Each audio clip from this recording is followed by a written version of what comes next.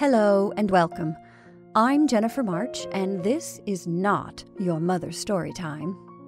This week we bring you two stories by Virginia Woolf, An Unwritten Novel and The Mark on the Wall. Virginia Woolf is a stream of consciousness writer, as was James Joyce, Samuel Beckett and Sylvia Plath, among others. For Woolf, the internal reality, that is, the reality of the mind, is more important than the external reality. Quote, "Human beings think continuously, have fragmented thoughts, so a writer should incorporate that." It's tricky to read out loud, I found, so if you find yourself lost while listening, don't worry. You are, and so am I, lost in a train of thought. I hope you enjoy these stories by Virginia Woolf. An Unwritten Novel by Virginia Woolf. Such an expression of unhappiness was enough by itself to make one's eyes slide above the paper's edge to the poor woman's face. Insignificant without that look, almost a symbol of human destiny with it. Life's what you see in people's eyes. Life's what they learn, and having learnt it, never, though they seek to hide it, cease to be aware of what? That life's like that, it seems. 5 faces opposite, 5 mature faces, and the knowledge in each face. Strange, though, how people want to conceal it. Marks of reticence are on all those faces. Lips shut, eyes shaded, each one of the 5 doing something to hide or stultify his knowledge. One smokes, another reads, a third checks entries in a pocketbook. A 4th stares at the map of the line framed opposite. And the 5th, the terrible thing about the 5th, is that she does nothing at all. She looks at life. Ah, but my poor unfortunate woman, do play the game. Do for all our sakes conceal it. As if she heard me, she looked up, shifted slightly in her seat and sighed. She seemed to apologize and at the same time to say to me, "If only you knew." Then she looked at life again. "But I do know," I answered silently, glancing at the Times for manner's sake. "I know the whole business. Peace between Germany and the Allied powers was yesterday officially ushered in at Paris. Signor Nitti, the Italian Prime Minister. A passenger train at Donchester was in collision with a goods train.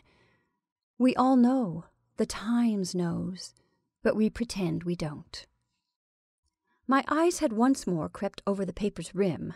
She shuddered, twitched her arm queerly to the middle of her back, and shook her head. Again I dipped into my great reservoir of life. "Take what you like," I continued. "Births, deaths, marriages, court circular, the habits of birds, Leonardo da Vinci, the Sandhills murder, high wages, and the cost of living. Oh, take what you like," I repeated. "It's all in the Times." Again, with infinite weariness, she moved her head from side to side, until, like a top exhausted with spinning, it settled on her neck. The Times was no protection against such sorrow as hers, but other human beings forbade intercourse. The best thing to do against life was to fold the paper so that it made a perfect square, crisp, thick, impervious even to life. This done, I glanced up quickly, armed with a shield of my own. She pierced my shield. She gazed into my eyes as if searching any sediment of courage at the depths of them and damping it to clay. Her twitch alone denied all hope, discounted all illusion. So we rattled through Surrey and across the border into Sussex. But with my eyes upon life, I did not see that the other travellers had left, one by one, till, save for the man who read, we were alone together. Here was Three Bridges Station. We drew slowly down the platform and stopped. Was he going to leave us? I prayed both ways. I prayed last that he might stay. At that instant he roused himself, crumpled his paper contemptuously, like a thing done with, burst open the door, and left us alone. The unhappy woman, leaning a little forward, palely, colourlessly addressed me, talking of stations and holidays, of brothers at Eastbourne, and the time of year, which was, I forgot now, early or late. But at last, looking from the window and seeing I knew only life, She breathed. Staying away, that's the drawback of it. Ah, now we approach the catastrophe. My sister-in-law. The bitterness of her tone was like lemon on cold steel, and speaking not to me but to herself, she muttered, "Nonsense," she would say. "That's what they all say." And while she spoke, she fidgeted as though the skin on her back were as a plucked fowl's in a poulterer's shop window. "Oh, that cow!" she broke off nervously, as though the great wooden cow in the meadow had shocked her and saved her from some indiscretion. Then she shuddered, and then she made the awkward angular movement that I had seen before, as if after the spasm some spot between the shoulders burnt or itched. Then again she looked the most unhappy woman in the world, and I once more reproached her, though not with the same conviction, for if there were a reason, and if I knew the reason, the stigma was removed from life. "Sisters-in-law," I said. Her lips pursed as if to spit venom at the word. Pursed they remained.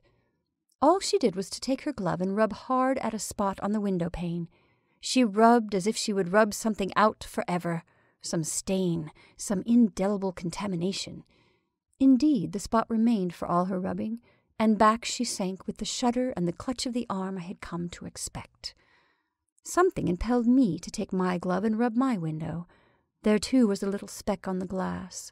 For all my rubbing it remained. And then the spasm went through me. I crooked my arm and plucked at the middle of my back. My skin, too, felt like the damp chicken's skin in the poulterer's shop window. One spot between the shoulders itched and irritated, felt clammy, felt raw. Could I reach it? Surreptitiously I tried. She saw me. A smile of infinite irony, infinite sorrow flitted and faded from her face. But she had communicated. She shared her secret. Past her poison, she would speak no more. Leaning back in my corner, shielding my eyes from her, seeing only the slopes and hollows, greys and purples of the winter landscape, I read her message, deciphered her secret, reading it beneath her gaze. Hilda's the sister-in-law. Hilda Marsh. Hilda the blooming, the full-bosomed, the matronly. Hilda stands at the door as the cab draws up, holding a coin. Poor Minnie, more of a grasshopper than ever. Old cloak she had last year. Well, with 2 children these days one can't do more. No, Minnie, I've got it. Here you are, cabby. None of your ways with me. Come in, Minnie. Oh, I could carry you, let alone your basket. So they go into the drawing-room. Aunt Minnie, children. Slowly the knives and forks sink from the upright. Down they get. Bob and Barbara hold out hands stiffly, back again to their chairs, staring between the resumed mouthfuls. But this will skip. Ornaments, curtains, trefoil china plate, yellow oblongs of cheese, white squares of biscuit. Skip. Oh, but wait. Halfway through the luncheon, one of those shivers. Bob stares at her, spoon in mouth. Get on with your pudding, Bob. But Hilda disapproves. Why should she twitch? Skip, till we reach the landing on the upper floor. Stairs brass-bound, linoleum worn. Oh, yes, little bedroom looking out over the roofs of Eastbourne, zigzagging roofs like the spines of caterpillars. This way, that way, striped red and yellow, with blue-black slating. Now, Minnie, the door's shut. Hilda heavily descends to the basement. You unstrap the straps of your basket, lay on the bed a meagre nightgown, stand side by side, furred felt slippers. The looking-glass. No, you avoid the looking-glass. Some methodical disposition of hat-pins. Perhaps the shell-box has something in it. You shake it. It's the pearl stud there was last year. That's all. And then the sniff, the sigh, the sitting by the window. 3 o'clock on a December afternoon. The rain drizzling. One light, low in the skylight, of a drapery emporium. Another high in a servant's bedroom. This one goes out. that gives her nothing to look at. A moment's blankness. Then what are you thinking? Let me peep across at her opposite. She's asleep, or pretending it. So what would she think about, sitting at the window at 3 o'clock in the afternoon? Health, money, bills, her God? Yes, sitting on the very edge of the chair looking over the roofs of Eastbourne, Minnie Marsh prays to gods. That's all very well, and she may rub the pane too, as though to see God better. But what God does she see? Who's the God of Minnie Marsh, the God of the back streets of Eastbourne, the God of 3 o'clock in the afternoon? I too see roofs, I see sky. But oh dear, this seeing of gods, more like President Kruger than Prince Albert. That's the best I can do for him. And I see him on a chair, in a black frock coat, not so very high up either. I can manage a cloud or two for him to sit on, and then his hand, trailing in the cloud, holds a rod. A truncheon, is it? Black, thick, thorned. A brutal old bully, Minnie's God. Did he send the itch and the patch and the twitch? Is that why she prays? What she rubs on the window is the stain of sin. Oh, she committed a crime. I have my choice of crimes. The woods flit and fly. In summer there are bluebells. In the opening there, when spring comes, primroses. A parting, was it? 20 years ago? Vows broken? Not Minnie's. She was faithful. How she nursed her mother. All her savings on the tombstone, wreaths under glass, daffodils in jars. Oh, but I'm off track. A crime. They would say she kept her sorrow, suppressed her secret. Her sex, they'd say, the scientific people. But what flummery to saddle her with sex. No, more like this. Passing down the streets of Croydon 20 years ago, the violet loops of ribbon in the draper's window, spangled in the electric light, catch her eye. She lingers. Past 6. Still, by running, she can reach home. She pushes through the glass swing door. It's sale time. Shallow trays brim with ribbons. She pauses, pulls this, fingers that with the raised roses on it. No need to choose, no need to buy, and each tray with its surprises. We don't shut till 7. And then it is 7. She runs, she rushes, home she reaches, but too late. Neighbors, the doctor, baby brother, the kettle, scalded, hospital, dead? Or only the shock of it, the blame? Ah, but the detail matters nothing. It's what she carries with her, the spot, the crime, the thing to expiate, always there between her shoulders. Yes, she seems to nod to me. It's the thing I did. Whether you did or what you did, I don't mind. It's not the thing I want. The draper's window looped with violet, that'll do. A little cheap, perhaps, a little commonplace, since one has a choice of crimes. But then, so many. Let me peep across again. Still sleeping, or pretending sleep. White, worn, the mouth closed, a touch of obstinacy. More than one would think. No hint of sex. So many crimes aren't your crime. Your crime was cheap. Only the retribution solemn. For now the church door opens, the hard wooden pew receives her, and on the brown tiles she kneels. Every day, winter, summer, dusk, dawn, here she's at it, prays. All her sins fall, forever fall. The spot receives them. It's raised, it's red, it's burning. Next she twitches. Small boys point. Bob at lunch today. But elderly women are the worst. Indeed, now you can't sit praying any longer. Kruger's sunk beneath the clouds, washed over as with a painter's brush of liquid grey, to which he adds a tinge of black. Even the tip of the truncheon is gone now. That's what always happens. Just as you've seen him, felt him, someone interrupts. It's Hilda now. How you hate her. She'll even lock the bathroom door overnight, too.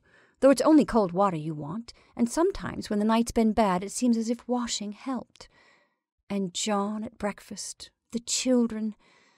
Meals are the worst, and sometimes there are friends.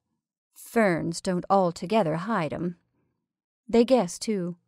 So out you go along the front, where the waves are grey and the papers blow, and the glass shelters green and draughty, and the chairs cost tuppence. Too much. For there must be preachers along the sand.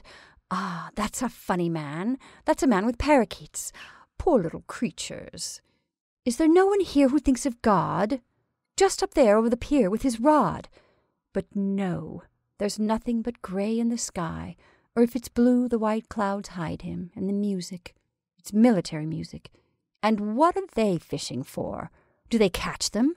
How the children stare. Well, home a back way. The words have meaning. Might have been spoken by the old man with whiskers.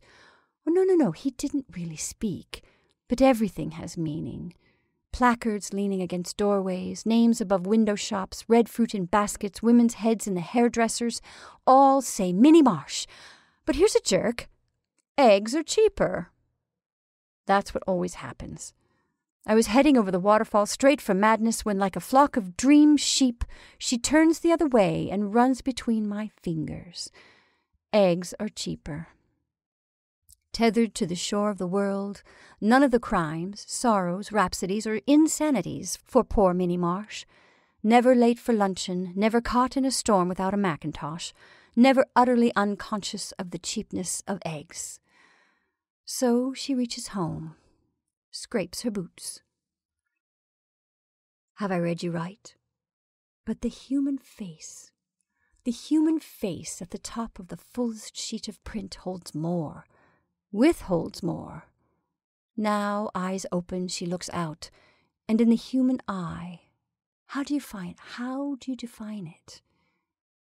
There's a break, a division, so that when you've grasped the stem, the butterfly's off, the moth that hangs in the evening over the yellow flower. Move, raise your hand, off, hie away.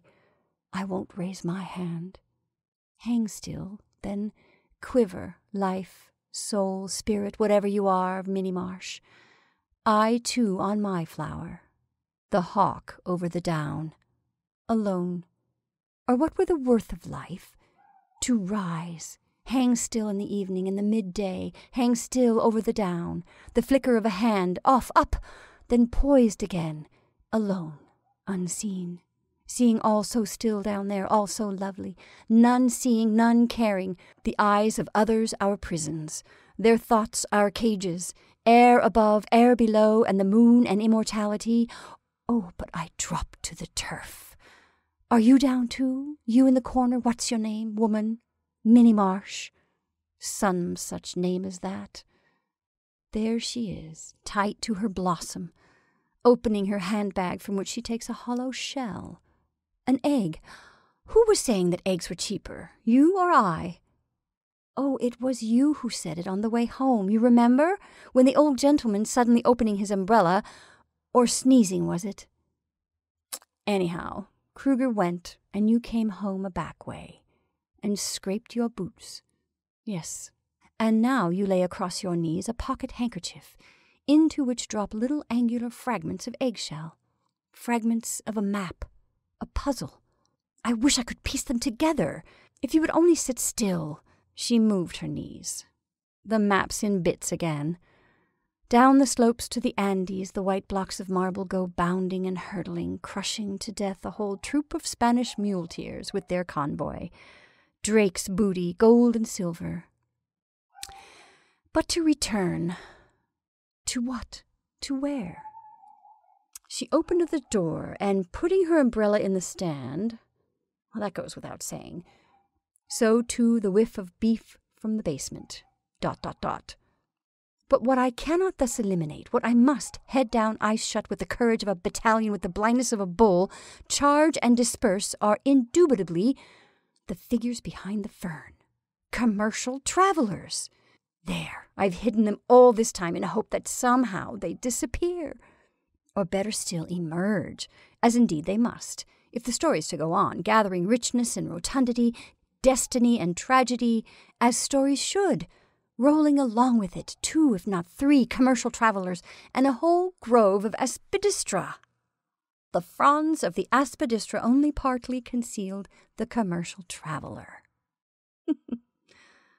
Rhododendrons would conceal him utterly, and into the bargain give me my fling of red and white, for which I starve and strive. But rhododendrons in Eastbourne, in December, on the Marsh's table? No, I dare not. It's all a matter of crusts and cruets, frills and ferns. Perhaps there'll be a moment later by the sea. Moreover, I feel pleasantly pricking through the green fretwork and over the glacis of cut glass a desire to peer and peep at the man opposite. One's as much as I can manage. James Mogridge, is it? Whom the Marshes call Jimmy. Minnie, you must promise not to twitch till I've got this all straight. James Mogridge travels in, shall we say, buttons? But the time's not right for bringing them in. The big and the little on the long cards, some peacock-eyed, others dull gold, cairngorms some, and others coral sprays. But I say the time's not come. He travels, and on Thursdays, his Eastbourne day, takes his meals with the Marshes. His red face, his little steady eyes, by no means, altogether commonplace. His enormous appetite, that's safe. He won't look at Minnie till the bread's swamped with the gravy dry. Napkin tucked diamond-wise. But this is primitive, and whatever it may do the reader, don't take me in. Let's dodge to the Mogridge household. Set that in motion. Well, the family's boots are mended on Sundays by James himself. He reads truth, but his passion, roses. And his wife, a retired hospital nurse. Interesting. For God's sake, let me have one woman with a name I like. But no, she's of the unborn children of the mind, illicit, none the less loved, like my rhododendrons. How many die in every novel that's written? The best, the dearest, while Mogridge lives. It's life's fault. Here's Minnie eating her egg at the moment opposite, and at the other end of the line, are we past Lewes? There must be Jimmy, or what's her twitch for? There must be Mogridge. Life's fault. Life imposes her laws. Life blocks the way, life behind the fern. Life's the tyrant. Oh, but not the bully. No, for I assure you, I come willingly. I come wooed by heaven knows what compulsion across ferns and cruets, tables splashed and bottles smeared. I come irresistibly to lodge myself somewhere on the firm flesh, in the robust spine, wherever I can penetrate or find foothold on the person, in the soul of Mogridge the man. The enormous stability of the fabric, the spine tough as whalebone, straight as oak tree, the ribs radiating branches, the flesh taut tarpaulin, the red hollows, the suck and regurgitation of the heart, while from above meat falls in brown cubes and beer gushes to be churned to blood again. And so we reach the eyes. Behind the aspidistra they see something. Black, white, dismal. Now the plate again. Behind the aspidistra they see elderly women. Marsh's sister, Hilda's more my sort. The tablecloth now. Marsh would know what's wrong with Morris's. Talk that over. Cheese has come. The plate again. Turn it round. The enormous fingers. Now the woman opposite. Marsh's sister. Not a bit like Marsh. Wretched elderly female. You should feed your hens. God's truth, what set her twitching? Not what I said. Oh, dear, dear, dear, these elderly women. Dear, dear. Yes, Minnie, I know you've twitched, but one moment. James Mogridge. Dear, dear, dear. How beautiful the sound is, like the knock of a mallet on seasoned timber, like the throb of the heart of an ancient whaler when the seas press thick and the green is clouded. Dear, dear. What a passing bell for the souls of the fretful to soothe them and solace them, lap them in linen, saying, so long, good luck to you, and then, "What's your pleasure?" For though Mogridge would pluck his rose for her, that's done, that's over. Now, what's the next thing? "Madam, you'll miss your train." For they don't linger. That's the man's way. That's the sound that reverberates. That's St. Paul's and the motor omnibuses. But we're brushing the crumbs off. Oh, Mogridge, won't you stay? You must be off. Are you driving through Eastbourne this afternoon in one of those little carriages? Are you the man who's walled up in green cardboard boxes, and sometimes has blinds down, and sometimes sits so solemn staring like a sphinx, and always there's a look of the sepulchre, something of the undertaker, the coffin, and the dusk about horse and driver? Do tell. But the doors slam. We shall never meet again. Mogridge, farewell. Yes, I'm coming. Right up to the top of the house. One moment I'll linger. How the mud goes round in the mind. What a swirl these monsters leave. The waters rocking, the weeds waving, and green here, black there, striking to the sand, till by degrees the atoms reassemble, the deposit sift itself, and again through the eyes one sees clear and still, and there comes to the lips some prayer for the departed, some obsequy for the souls of those one nods to, the people one never meets again. James Mogridge is dead now, gone forever. Well, Minnie, I can face it no longer. If she said that, let me look at her. She is brushing the eggshells into deep declivities. She said it certainly, leaning against the wall of the bedroom and plucking at the little balls which edge the claret-coloured curtain.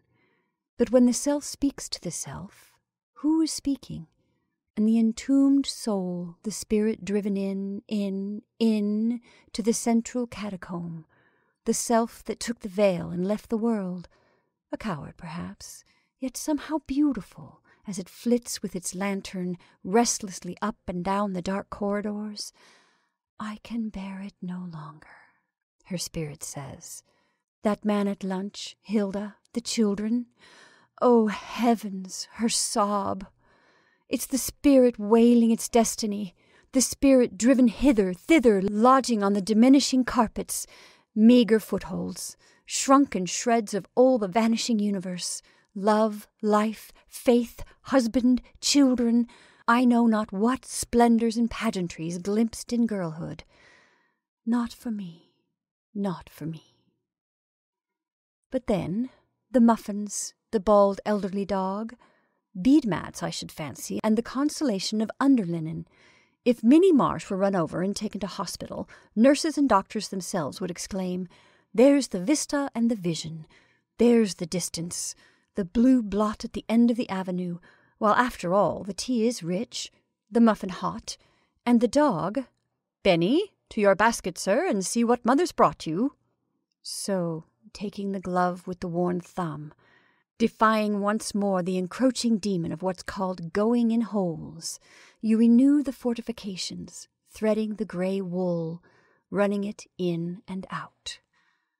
Running it in and out, across and over, spinning a web through which God himself— hush, don't think of God. How firm the stitches are. You must be proud of your darning. Let nothing disturb her. Let the light fall gently, and the clouds show an inner vest of the first green leaf.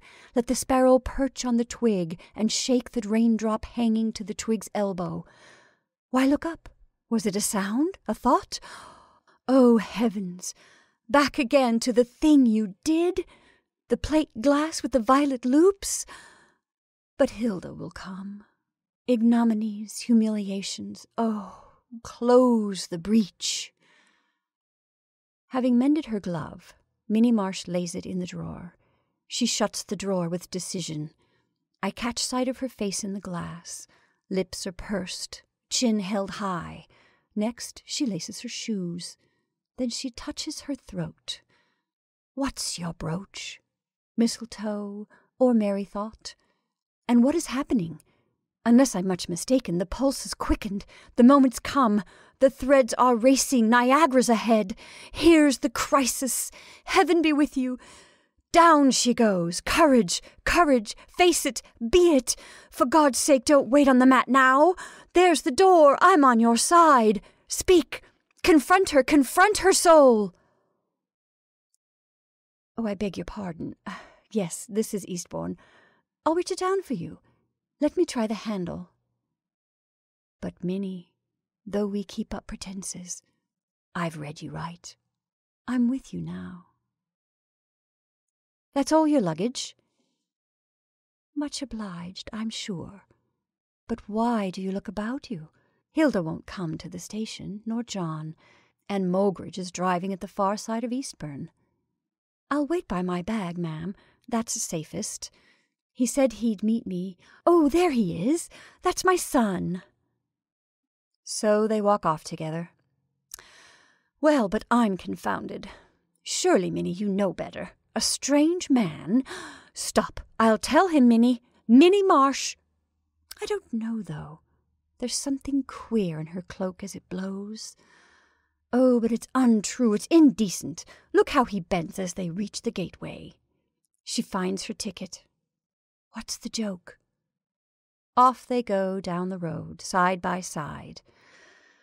Well, my world's done for. What do I stand on? What do I know? That's not Minnie. There never was Mogridge. Who am I? Life's bare as bone. And yet the last look of them, he stepping from the curb and she following him round the edge of the big building, brims me with wonder, floods me anew. Mysterious figures, mother and son. Who are you? Why do you walk down the street? Where tonight will you sleep? And then tomorrow? Oh, how it whirls and surges, floats me afresh. I start after them. People drive this way and that. The white light splutters and pours. Plate glass windows, carnations, chrysanthemums, ivy in dark gardens, milk carts at the door. Wherever I go, mysterious figures, I see you, turning the corner, mothers and sons. You. I hasten, I follow. This, I fancy, must be the sea. Grey is the landscape, dim as ashes. The water murmurs and moves.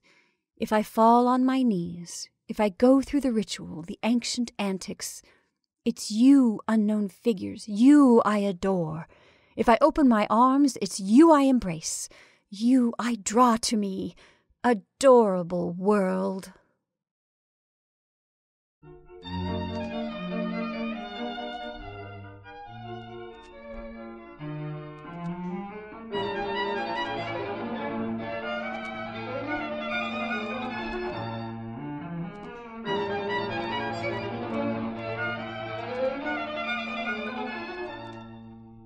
And now, The Mark on the Wall, by Virginia Woolf. Perhaps it was the middle of January in the present year that I first looked up and saw the mark on the wall. In order to fix a date, it is necessary to remember what one saw. So now I think of the fire, the steady film of yellow light upon the page of my book, the 3 chrysanthemums in the round glass bowl on the mantelpiece. Yes, it must have been the winter-time, and we had just finished our tea, for I remember that I was smoking a cigarette when I looked up and saw the mark on the wall for the first time. I looked up through the smoke of my cigarette, and my eyes lodged for a moment upon the burning coals, and that old fancy of the crimson flag flapping from the castle tower came into my mind, and I thought of the cavalcade of red knights riding up the side of the Black Rock. Rather to my relief, the sight of the mark interrupted the fantasy, for it is an old fantasy, an automatic fantasy, made as a child, perhaps. The mark was a small round mark, black upon the white wall, about 6 or 7 inches above the mantelpiece. How readily our thoughts swarm upon a new object, lifting it a little away, as ants carry a blade of straw so feverishly, and then leave it. If that mark was made by a nail, it can't have been for a picture. It must have been for a miniature, the miniature of a lady with white powdered curls, powder-dusted cheeks, and lips like red carnations. A fraud, of course, for the people who had this house before us would have chosen a picture in that way, an old picture for an old room. That is the sort of people they were. Very interesting people, and I think of them so often, in such queer places, because one will never see them again, never know what happened next. They wanted to leave this house because they wanted to change their style of furniture, so he said, and he was in the process of saying that in his opinion art should have ideas behind it, when we were suddenly torn asunder, as one is torn from the old lady about to pour out tea, and the young man about to hit the tennis ball in the back garden of the suburban villa as one rushes past in the train. But as for that mark, I'm not sure about it.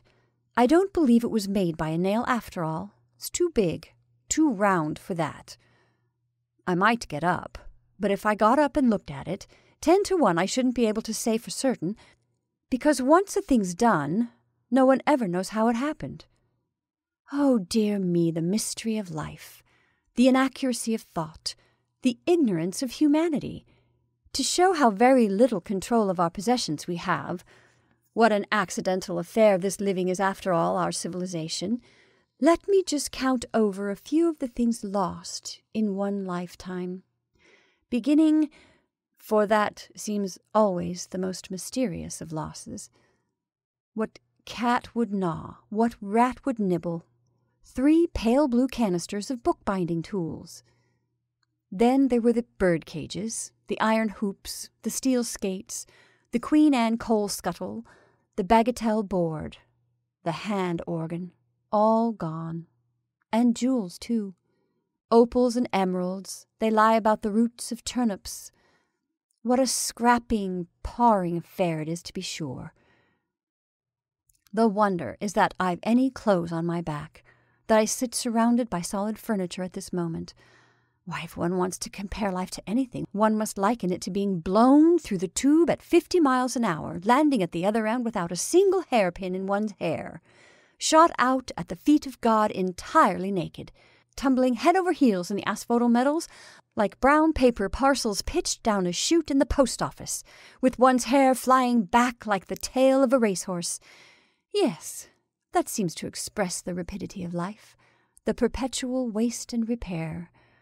All so casual, all so haphazard. But after life, the slow pulling down of thick green stalks, so that the cup of the flower as it turns over deluges one with purple and red light. Why, after all, should one not be born there as one is born here, helpless, speechless, unable to focus one's eyesight, groping at the roots of the grass, at the toes of the giants? As for saying which are trees, and which are men and women, or whether there are such things, that one won't be in a condition to do for 50 years or so. There will be nothing but spaces of light and dark, intersected by thick stalks, and rather high up, perhaps, rose-shaded blots of an indistinct color, dim pinks and blues, which will, as time goes on, become more definite, become I don't know what. And yet that mark on the wall is not a hole at all. It may even be caused by some round black substance, such as a small rose leaf left over from the summer. And I, not being a very vigilant housekeeper, look at the dust on the mantel, for example, the dust which, so they say, buried Troy 3 times over, only fragments of pot utterly refusing annihilation, as one can believe. The tree outside the window taps very gently on the pane. I want to think quietly, calmly, spaciously, never to be interrupted, never to have to rise from my chair, to slip easily from one thing to another without any sense of hostility or obstacle. I want to sink deeper and deeper away from the surface, with its hard, separate facts. I want to steady myself. Let me catch hold of the first idea that passes. Shakespeare. Well, he will do as well as another.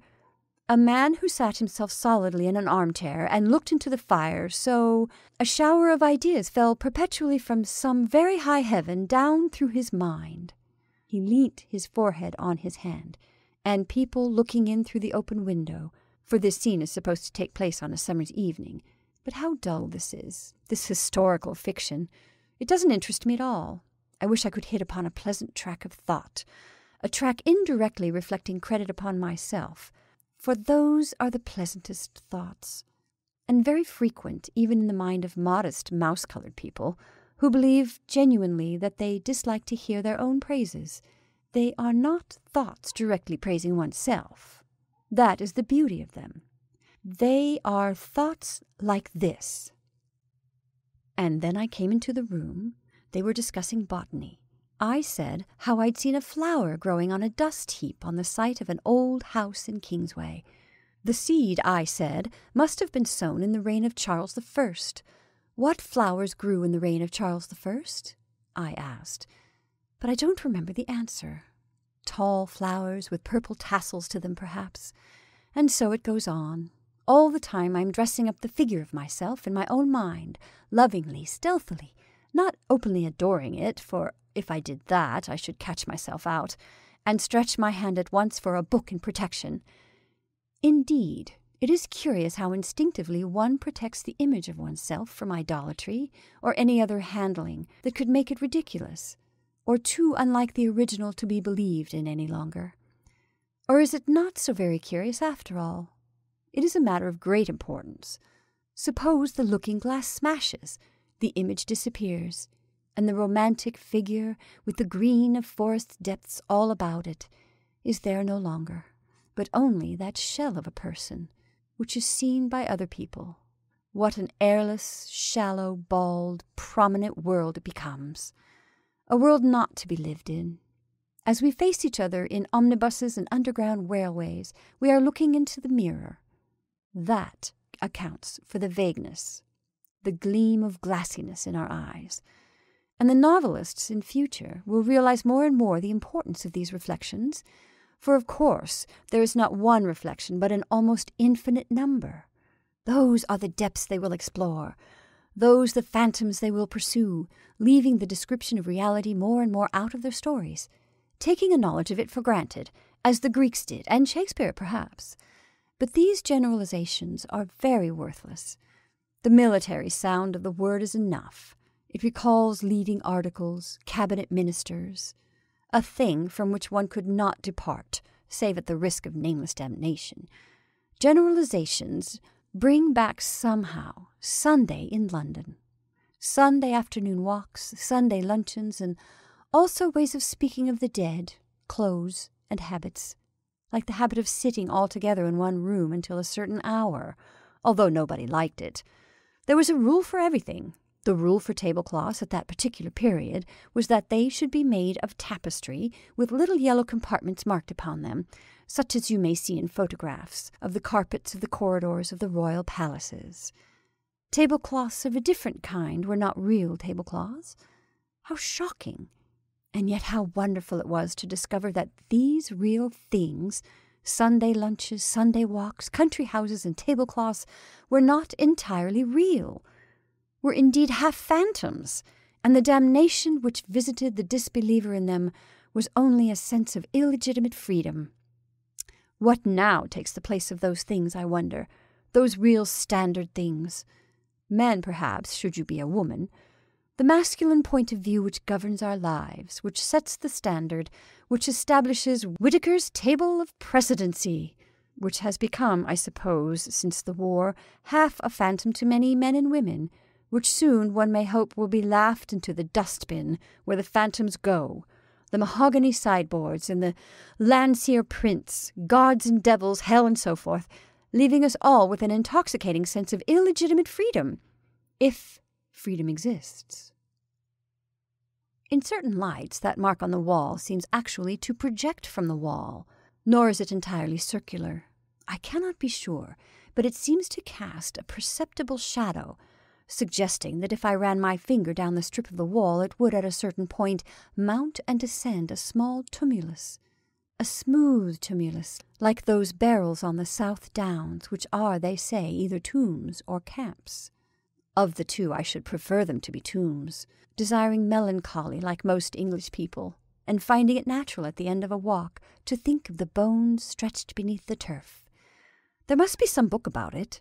Some antiquary must have dug up those bones and given them a name. What sort of a man is an antiquary, I wonder? Retired colonels, for the most part, I dare say, leading parties of aged labourers to the top here, examining clods of earth and stone, and getting into correspondence with the neighbouring clergy, which, being opened at breakfast-time, gives them a feeling of importance, and the comparison of arrowheads necessitates cross-country journeys to the county towns, an agreeable necessity both to them and to their elderly wives, who wish to make plum jam or to clean out the study, and have every reason for keeping that great question of the camp, or the tomb, in perpetual suspension, while the colonel himself feels agreeably philosophic in accumulating evidence on both sides of the question. It is true that he does finally incline to believe in the camp, and being opposed, indites a pamphlet which he is about to read at the quarterly meeting of the local society, when a stroke lays him low, and his last conscious thoughts are not of wife or child, but of the camp, and the arrowhead there, which is now in the case at the local museum, together with the foot of a Chinese murderess, a handful of Elizabethan nails, a great many Tudor clay pipes, a piece of Roman pottery, and the wine-glass that Nelson drank out of. Proving, I really don't know what. No, nothing is proved, nothing is known. And if I were to get up at this very moment and ascertain that the mark on the wall is really, what shall we say, the head of a giant old nail driven in 200 years ago, which has now, owing to the patient attrition of many generations of housemaids, revealed its head above the coat of paint, and is taking its first view of modern life in the sight of a white-walled, firelit room, what should I gain? Knowledge? Matter for further speculation? I can think sitting as well as standing up. And what is knowledge?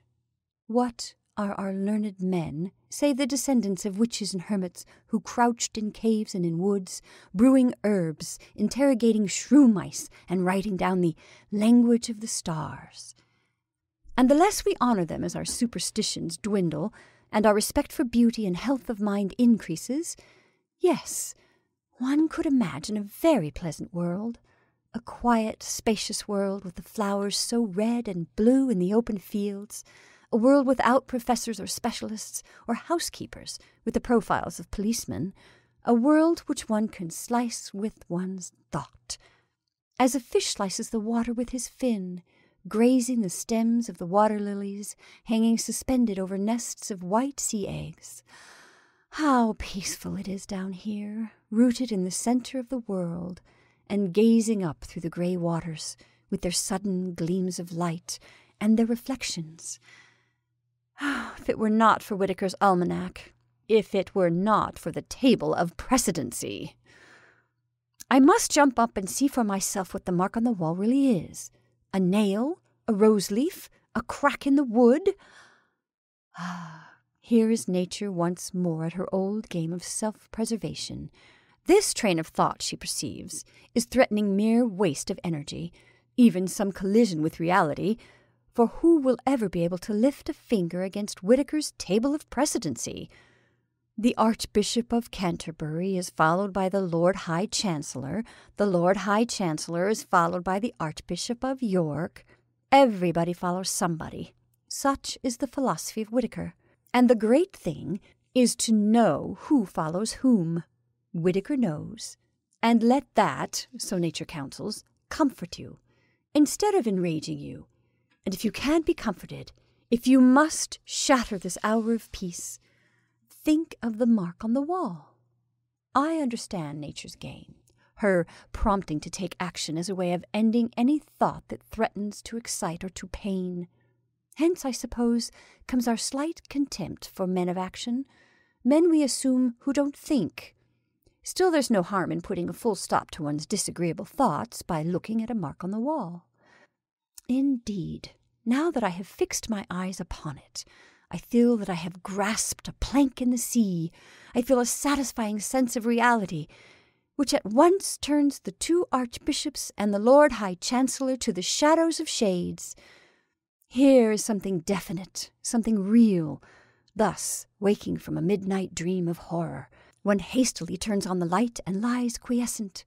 worshipping the chest of drawers, worshipping solidity, worshipping reality, worshipping the impersonal world, which is a proof of some existence other than ours. That is what one wants to be sure of. Wood is a pleasant thing to think about. It comes from a tree, and trees grow, and we don't know how they grow. For years and years they grow without paying any attention to us, in meadows and forests and by the side of the rivers, all things one likes to think about. The cows swish their tails beneath them on hot afternoons. They paint rivers so green that when a moor hen dives, one expects to see its feathers all green when it comes up again.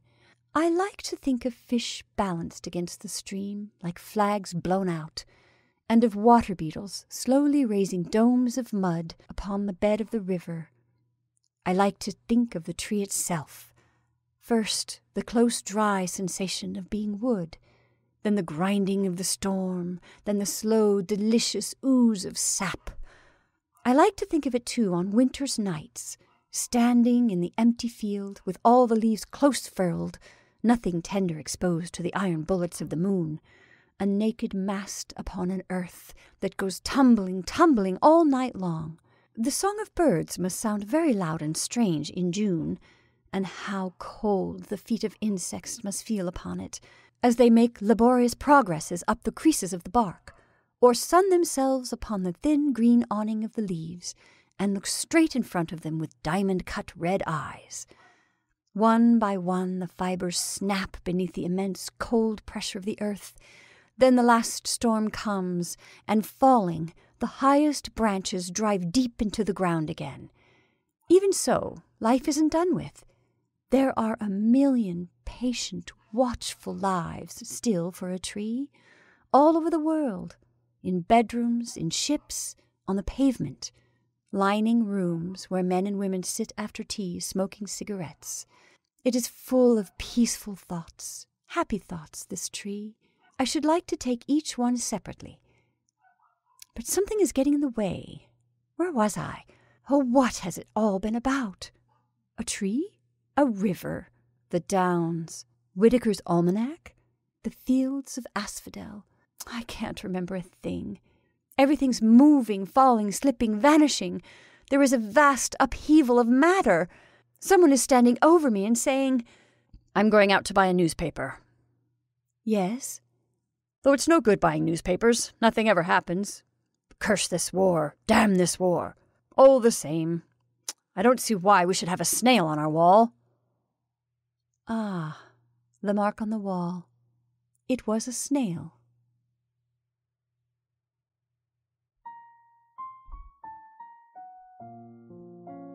And that's our show for this evening. I hope you enjoyed these 2 stories by Virginia Woolf. I'm Jennifer March, and this is not Your Mother's Storytime.